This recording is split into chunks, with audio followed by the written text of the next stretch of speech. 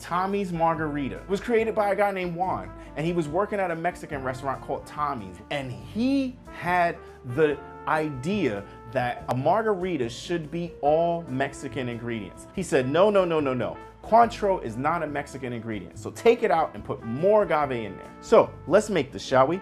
You need a cocktail shaker for this one. The first ingredient is agave nectar, ½ ounce. Not only does it sweeten the cocktail, but it enriches the tequila because it comes from the same plant. Fresh lime juice, 1 ounce per person.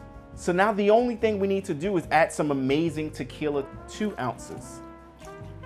Take yourself a nice short rocks margarita glass and make sure you put ice in here before you shake. Shake it as hard as you can for 10 seconds, okay? That's all we need to do.